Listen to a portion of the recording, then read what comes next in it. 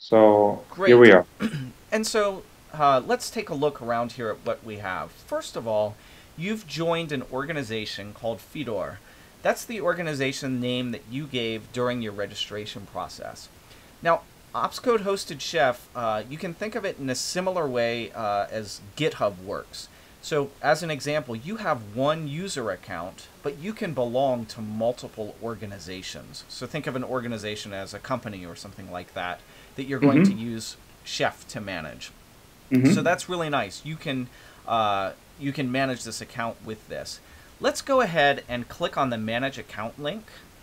Mm-hmm. Manage account. It's It's Yep, here. Yeah. yeah. Mm-hmm. There you go. Okay. And this here it shows you that you're using the free uh, instance. You could certainly Mm-hmm. upgrade, but we don't need to do that for now. Let's just go back to the organizations page that you were on. Mm-hmm.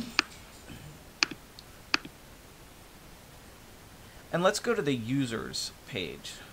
Oh, sorry. Oh, Before we do that, up from this organizations page, you can see that the current organization shows that no organization is selected. So you want to go ahead okay. and select. Uh, Okay. sorry, Here. Yeah. yeah, Okay. There. select. Yeah. There you Mm-hmm. go. Now that's Okay. the organization that you're using. Let's go over to the users tab at the Mm-hmm. top there. Okay. And let's go ahead and click the invite button. Okay.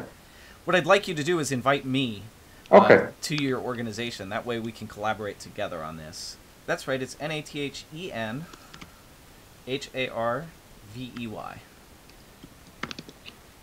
Good. Okay. So I've now been invited as a collaborator. I've just received an email. Let me go ahead and accept your invitation. Mm-hmm.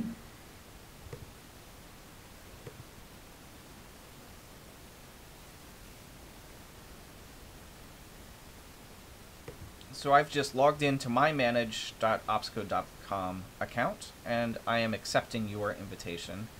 I'm going to just switch over to my account so that I'm in the same organization as you, Mm-hmm. and that's what I'm working with. Okay, now, for our next step, the thing that we need to do is we need to get your local workstation configured to talk to Opscode Hosted Chef.